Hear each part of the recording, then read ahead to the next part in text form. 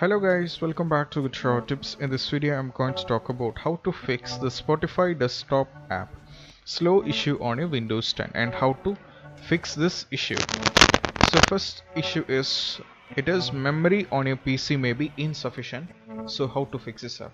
To do this you just have to go to the task manager and click on the task manager and check which one is currently using the larger one, the larger CPU, and you just have to select the respective one and just select the respective one and go for end task.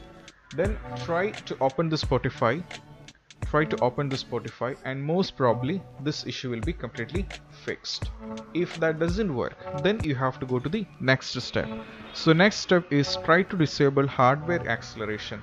To do this you have to go at the top left and click on three-dot menu. Then you have to go for edit and navigate to preferences.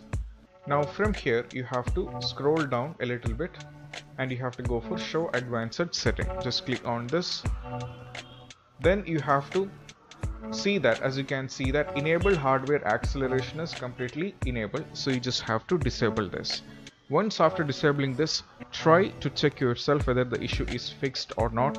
If that doesn't work, then what you have to do is the third method, which is reinstall the Spotify app.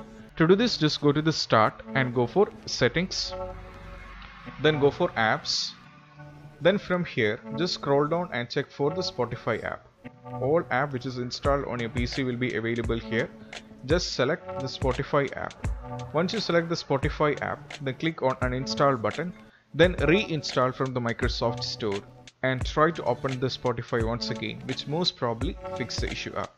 So that's all about when it comes to how to fix the Spotify is completely getting slow issue on your Windows 10. And if you find this video helpful, don't forget to subscribe and click on the bell icon for more notification. And this is Shahin officially signing off from Guitar Tips. Keep practice social distance, be safe and stay safe.